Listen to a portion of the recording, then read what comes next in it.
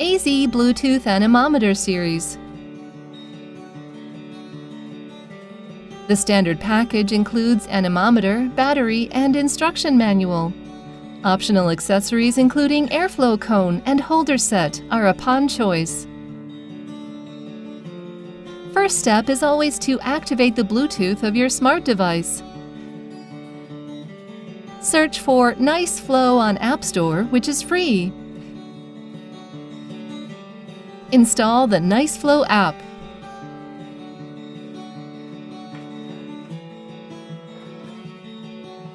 Allow it to access your file store function.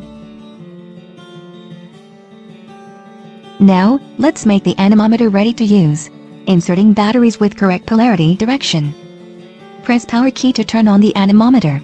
Current measured parameters will be immediately shown on display. You may fix the anemometer and smartphone to extension stick. You may also assemble anemometer into airflow cone. Airflow cone can also be held by extension stick. Power on the anemometer and turn on the Nice Flow app. It will automatically scan the available devices around you. Maximum 5 devices value will be displayed at the main page. The listed data on the app is by serial number and editable device name. Following with measuring values, low battery indicator, and airflow cone indicator. Press star button for setup the preference display at main page. Press star icon to remove the parameter you don't want to see at main page.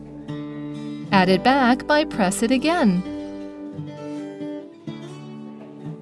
Click the column to see detail information of each device. Press Setting button for general setting. Enter 6 characters as device name.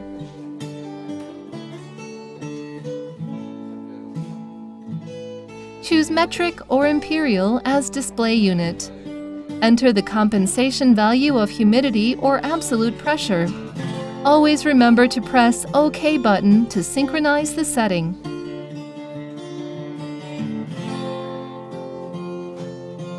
Press camera button to take a photo at field with current measurement imprint on it.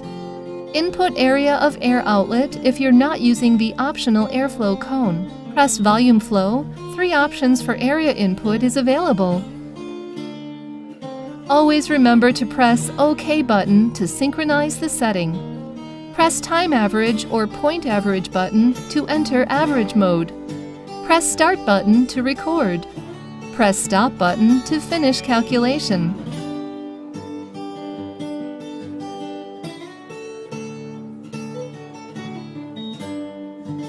App will save the recorded data automatically. Press File button to search for history data. Enter serial number. Enter the keyword you edit as file name. Click File name to view detail information. The summary will be displayed on top. Scroll it down for detail information. Select the data and send it by mail in CSV format. File name is editable for user to file their data in their own way. To delete the selected data is available too. Thank you for watching. To know more about our product, welcome to contact us.